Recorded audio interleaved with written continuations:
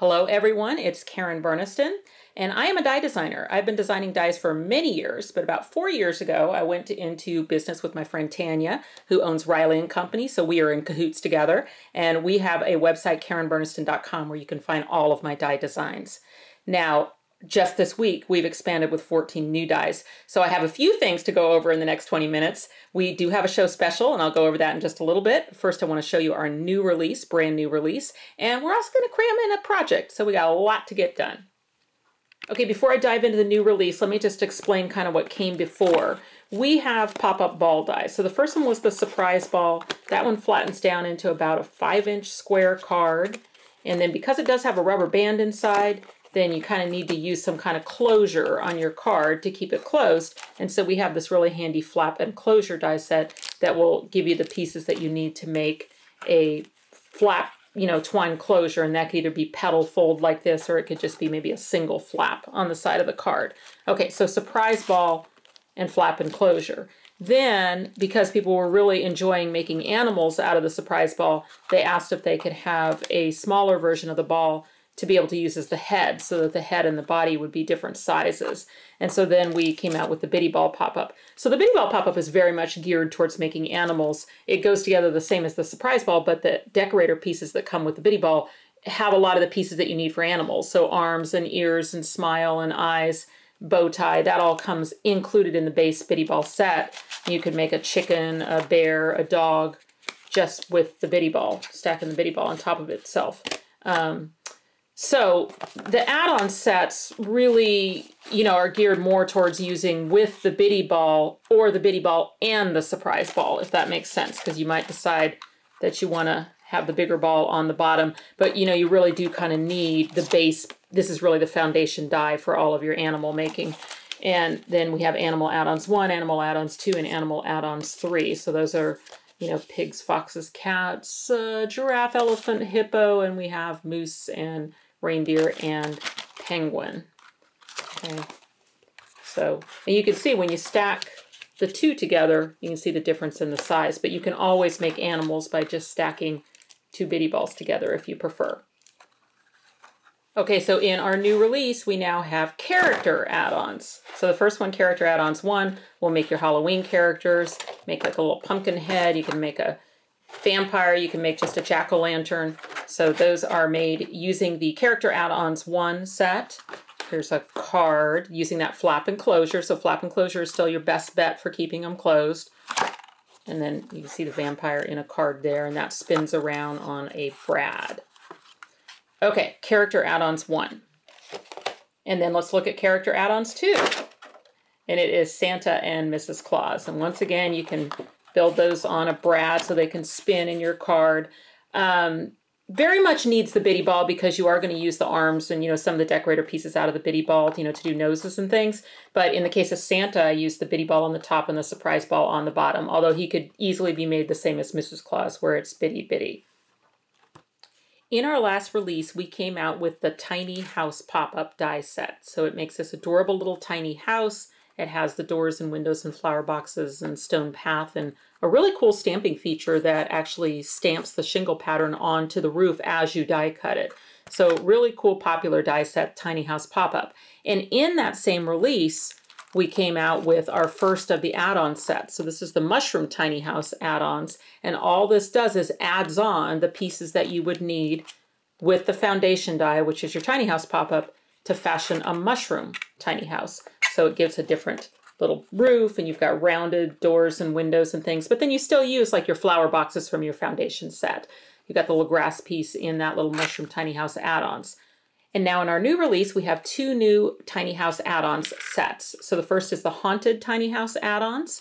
So that's going to make use of the foundation die, which is a tiny house, but then now you're going to have new windows and doors and shutters and boards and a ghost and a spider web and a spider. You're going to have a bat, a little jack-o'-lantern, and a spooky fence. Those all come in the little Haunted Tiny House add-ons. And then what I've used here in conjunction with that is our new Happy Halloween die that does come with a shadow. And then to make the tree and the moon for both the inside of the card and the outside, I used one of our previously released dies, which is our landscape scene. So all of our dies work really, really well with each other. And so that's a great one to use as a spooky tree and a moon with your haunted tiny house add-ons. And then the other new tiny house add-ons is the gingerbread tiny house add-ons. So once again, you're going to use the foundation die of the tiny house, but then the add-on set is going to add like the lattice for the roof and the little round candies that are used here on the path and on the roof. You've got panels to go on the chimney, the fronts and the sides of the house. The windows and the door are from the tiny house, but you get new, slightly larger versions of those that you can cut out of white so that it looks like you've mounted your windows and your door with frosting. You get candy canes, gumdrops, gingerbread man, peppermint candy. That all comes in that set. You can also play around with making flat houses and using your add-on sets. We have a new street lantern pop-up, and this one's a fun one. It's very versatile. You can combine the pole and the lantern in different ways to make different looks, and it can be used flat, or it can be used with the included little generic pop-up platform that will bring it forward. It comes with some holiday sashes and bows and wreaths for when you want to use it for holiday cards, but of course it can be used year-round. You can also explore what you can do with those extra pieces. So you can see here, the background of the lantern really looks like a bell. So I made bells out of this one and actually used the swag to fashion a wreath. So very versatile set, the street lantern pop-up. You can always shorten it if you need to use it like I did here with the gingerbread house, cut it out of gingerbread colors and just shorten the pole before adding the lantern. Okay, these next couple of cards really make use of a lot of the new dies together. So I'm starting here with the front of this card, which has our new Long Nature Edges 2, which includes this row of flowers and a row of trees. The trees do have a stamping feature on the die where if you ink them up before you die cut, they'll put this little swirl pattern on the foliage. And you're also seeing one of our little tiny gnomes here. So the tiny gnomes are new in this release. There's different ways that you can combine the pieces even to make a little Christmas caroler if you want for maybe in front of that street lantern. You can use the included stamp feature on those tiny gnomes for the beard, the mustache, and the braids. And they can be fashioned as little Christmas gnomes or year-round gnomes. So you're seeing here kind of a year-round gnome and then more of them in the bench. So the bench it was requested as a re-release, but I can't really call it a re-release because it's been redesigned. So most importantly, it's now a glue-in design. So the prior version of it, when I was a licensed artist, you had to cut it into your card, and so then it was always the same color as the card, and you had to cut another one and glue it over the top. This is better because you just glue it in and you can cut it out whatever color you want. But beyond that, it's also been designed a little differently with some extra supports, and now it's got a little optional stitch pattern in it that you can use as a stencil. And it comes with more pieces because it comes with 2 extra little pop-up platforms that can animate things in the bench. The pillow and the little flower actually come with it, as well as the grass. So you get lots more pieces in it, and then it really is just perfect to use with the street lantern, the tiny gnomes. You can see here the hello is new. It's a hello with a shadow, and it does have an optional stitch line detail on it that you can use with a pen to add stitching to it. So here's those Long Nature Edges again. You can see them here, the trees on the stitched hill with the stamp pattern in them, and then the flowers. It does come with the little hearts, but then it also comes with a row of snowflakes. Okay, and then you can always use your trees bare, so you can see that same line of trees there without the foliage piece put behind it. So Long Nature Edges 2, tiny gnomes, garden bench, street lantern, hello, all of these are new. And then I've got a couple other just examples here. Here's the garden bench again with the tiny gnomes, this time fashioned as Christmas gnomes. There is a cute little jingle bell in that tiny gnome set for when you want to make Christmas gnomes and a little snowflake as well. And you can see another way of using the street lantern here with the swag across it and cut out of silver. And then there's those snowflakes from that Long Nature Edges 2 across the bottom, or the bottom and the top here in this card. All of our previously released dies go well, you know, with the new dies. So here's a little Winter Animals penguin sitting in the bench, but then also combined with the street lantern, the new Long Nature Edges 2, and then some of our previously released words.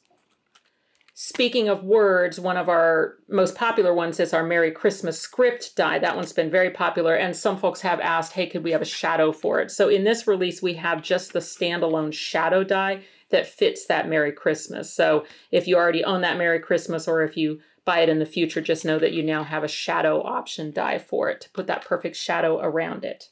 A couple cute cards from the team. Here's one by Kelly Booth using the new script Hello die and the garden bench on the inside, but then one of our previously released animals, our nature edges, and then garden charm. So you can see how well everything just coordinates with what came before. So Kelly Booth made that card. Sandy Diller sent me this one for my birthday, and she used the tiny gnomes. Happy birthday as a previously released die. I thought this was really clever. She used our evergreen pivot panels. You can see the shape of those evergreen trees, but then instead of decorating with the evergreen trees, she added the little tiny gnomes, gave them little birthday hats out of our birthday charms. So super cute little birthday card by Sandy Diller for me. And then here's another cute one. This one also by Kelly Booth, where she's used our charm accordion, which by the way is part of the special that I'm going to be telling you about. And then she's used the tiny gnomes on that and, you know, all the little flowers and stuff. So super cute new Hello. That can be used without the shadow. So you see she really didn't have room for the shadow, so she used just the inner script Hello on that. Okay, this one really is a straight re-release. This is the Iron Fence pop-up. I did bring this out when I was a licensed artist with another company, and many, many customers have asked for it to come back. So it makes this cool arching fence.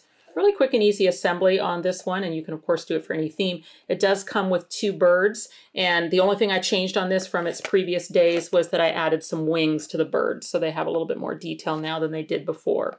And you can of course use that for any season. So here's that same iron fence, this time cut out of white and used in a Christmas card.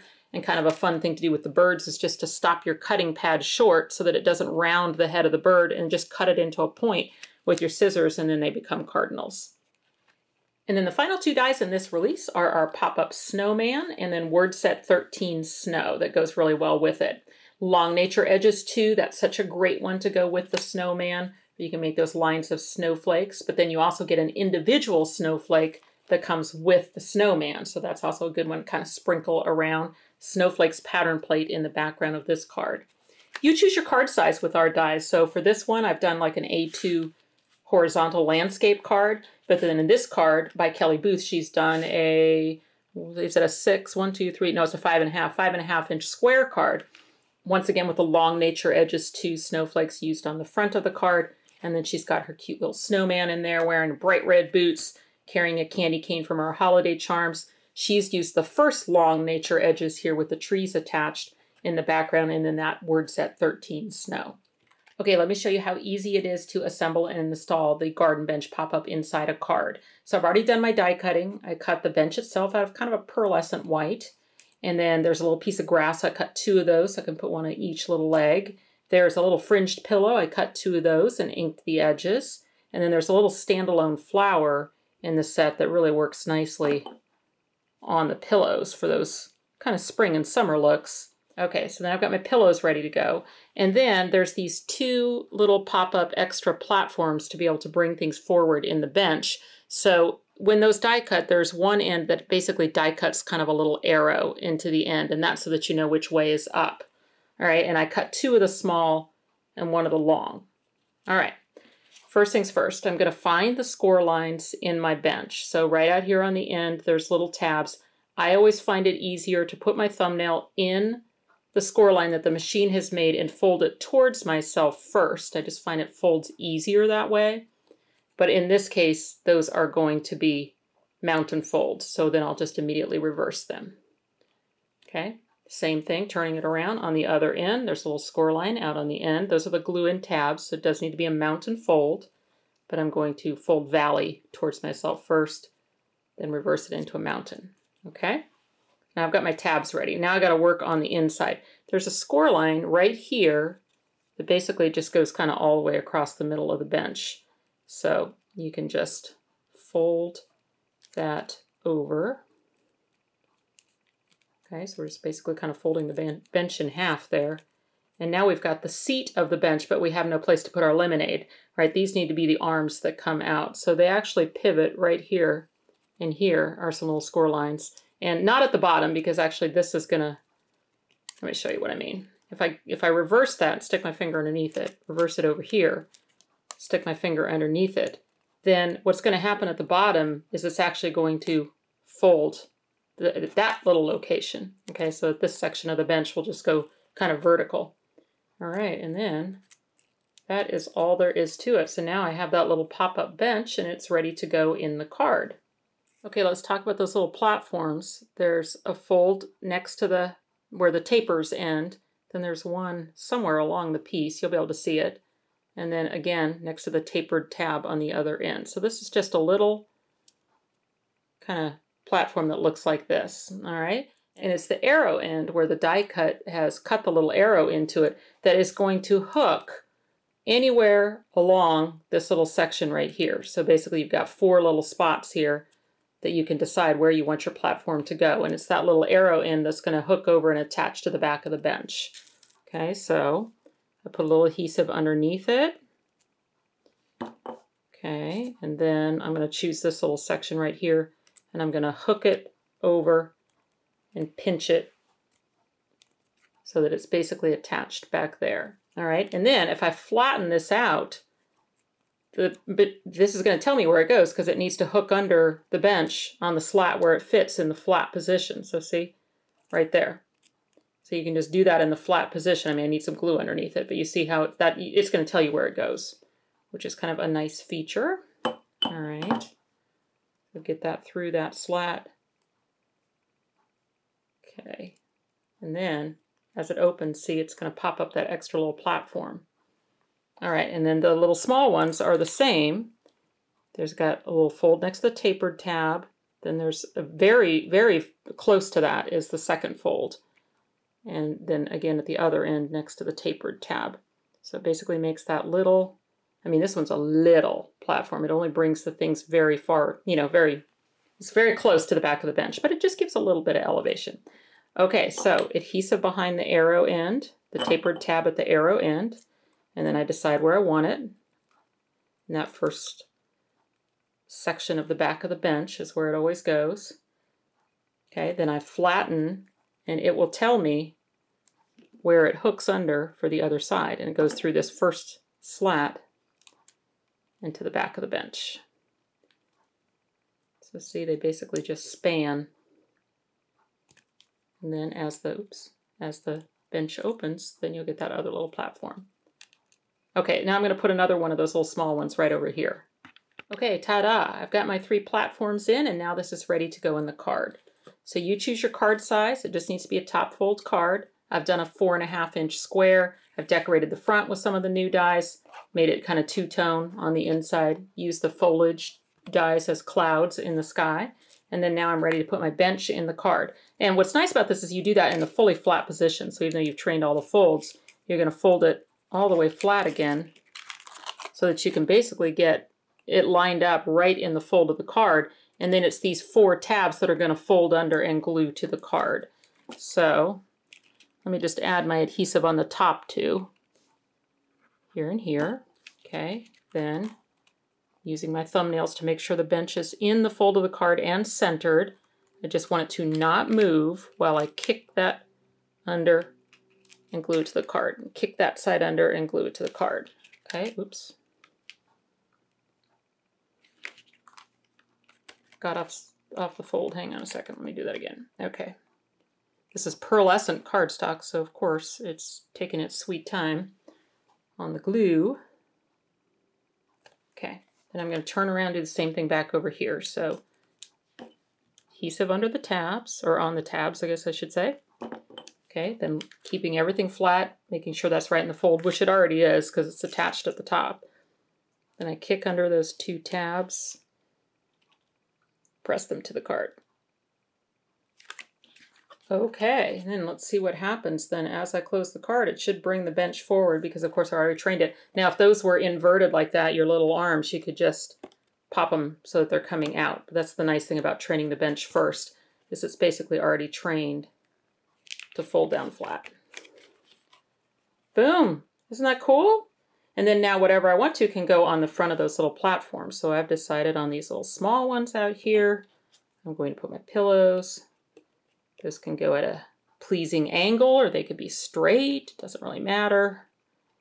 Whatever you think looks the best.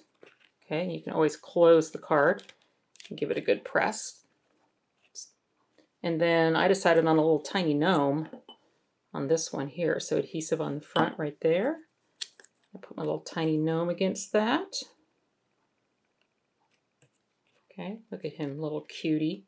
All right, and then the last thing is I'm just going to put my little grass pieces against the bottom of the bench post. Oh, I'm going to have to come far in because of how my, I didn't leave myself a lot of room on the outside with this 4.5-inch card, but that's fine.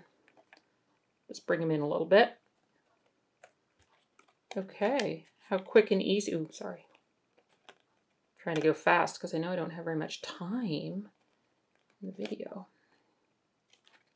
Okay, so that is just a quick and easy little garden bench pop-up card using also the tiny gnomes, the Long Nature Edges 2, the Hello, that's new, and then this is our Slim Frames die set and Long Nature, oh, and tiny gnomes.